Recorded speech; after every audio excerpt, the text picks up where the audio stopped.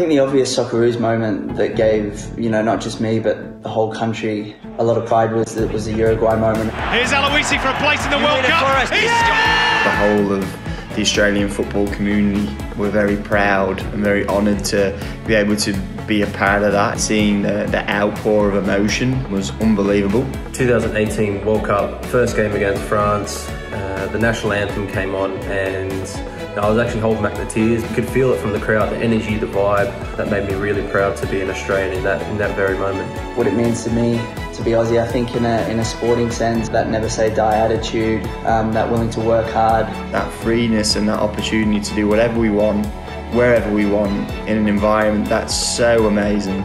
An overall sense of pride, I guess, wearing it as a badge of honour when overseas, telling people that I'm an Aussie. I can't wait to get back there one day and enjoy everything that Australia's got to offer.